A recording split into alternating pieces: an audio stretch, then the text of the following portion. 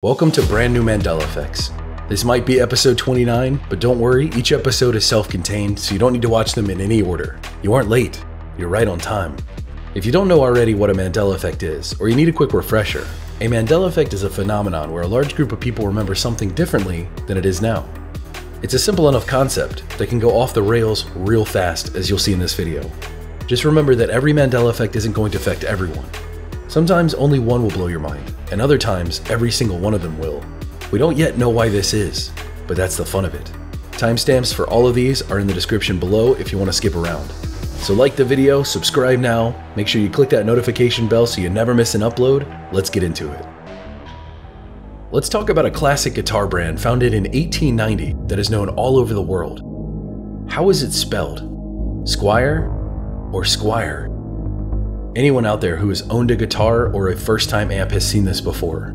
So what do you remember? Both sound the same, but it turns out that the spelling of Squire is actually this one. That's the correct spelling. This Mandela Effect has been extremely popular lately, as it's affected so many people online. Are you one of those affected? Or have you always known that Squire was spelled like this? I've tested this on a bunch of different friends, and every single one of them has gotten it wrong, which is pretty rare for a Mandela Effect. Usually it'll be 40-60 or 60-40, sometimes 50-50. But this one, from what I've seen online, as well as everyone I've talked to, I'm clocking at 100% for this one, which is pretty compelling. So I'd love to hear what you think. Here's a new one that I'm still wrapping my head around.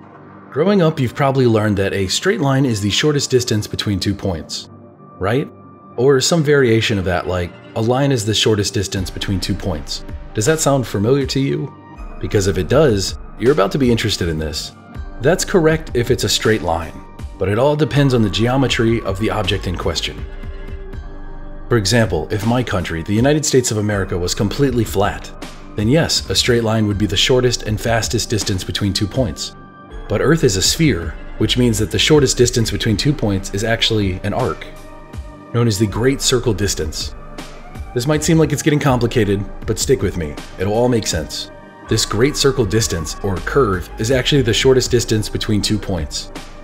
This concept isn't new, it's always been known about, and nearly all methods of distance transportation use this. Planes, boats, and yes, even sometimes traveling in a car when the roads allow for it. This one blew me away.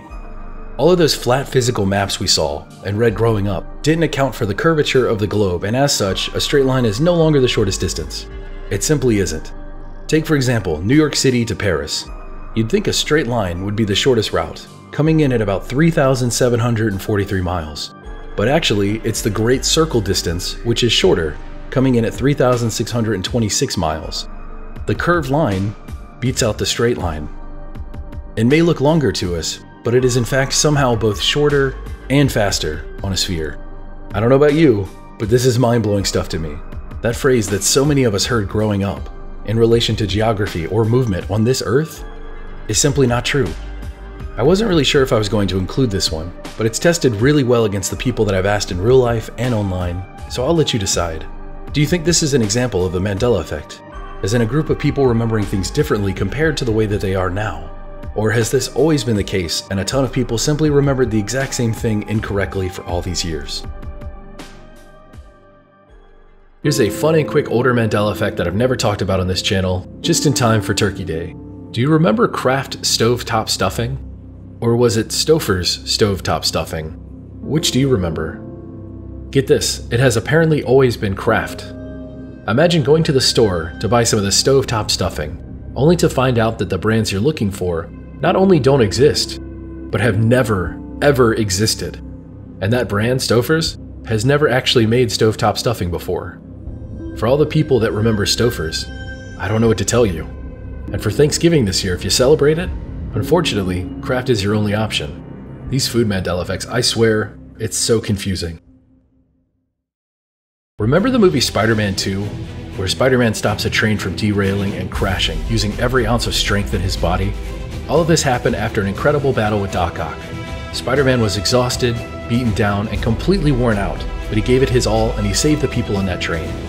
Then those same people saved the collapsing Spider-Man. The people that saved him slowly pulled him inside to safety.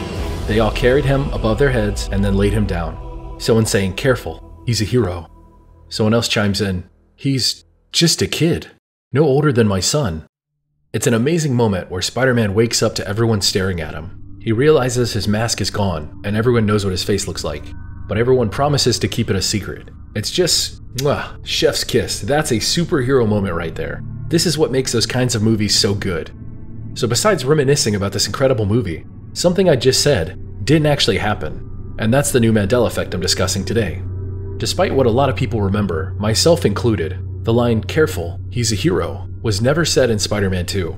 It simply doesn't exist. The line where someone says, "Careful, he's a hero," is now replaced with, "Nice and easy, mumble, mumble, slower, gently."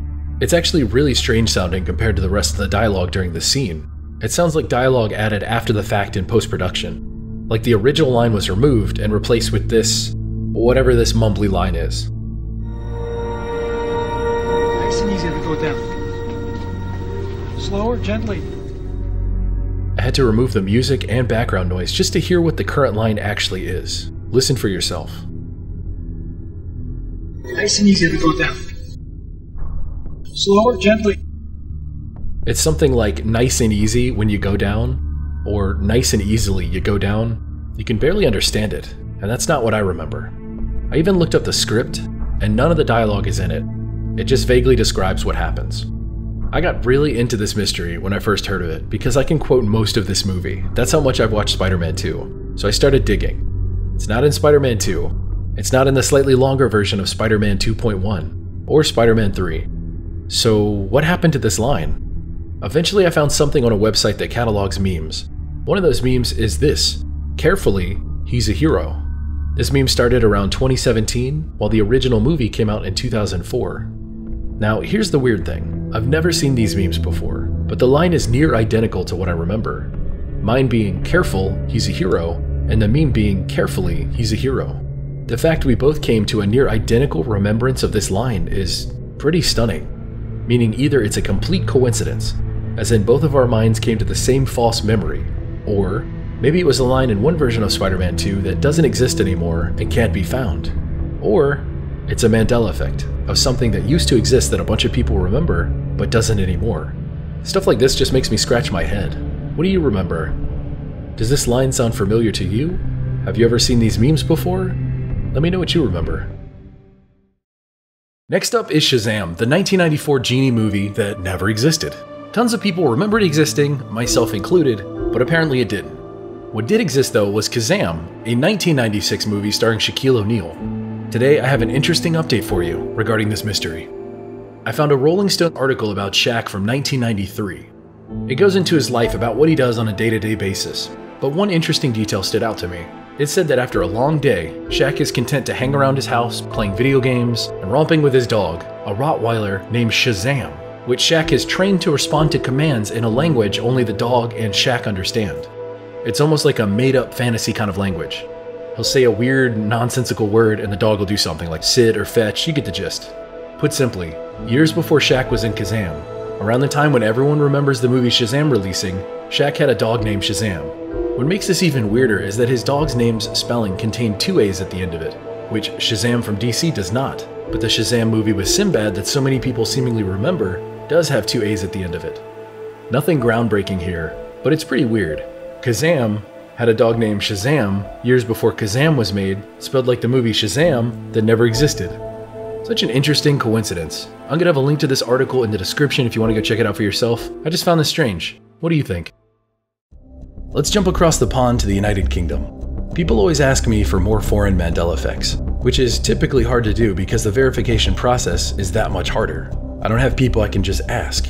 But in this case, the evidence is overwhelming. So let's talk about potato chips, or as they like to call them, crisps. Specifically, Walker's Crisps. There is a long-established brand of chips over there called Walker's Crisps. Specifically, a salt and vinegar variation in a green package and a cheese and onion variation in a blue package. That's how they are sold to this day, but the vast majority of people believe those colors and flavors switched around. What so many seem to remember is salt and vinegar in blue and cheese and onion in green. It sounds weird at first, but this has become a pretty big deal. This would be the American equivalent of the Doritos red and blue bags switching flavors and colors. It's totally strange and obviously wrong. Not only that, there are countless personal experiences of people talking about these chips and the color switch. Here's some examples. And no, I'm not going to use a British accent. Used to buy the blue salt and vinegar's Walkers religiously because salt and vinegar is my jam. One day I opened up a blue pack, took a bite, and it was cheese and onion.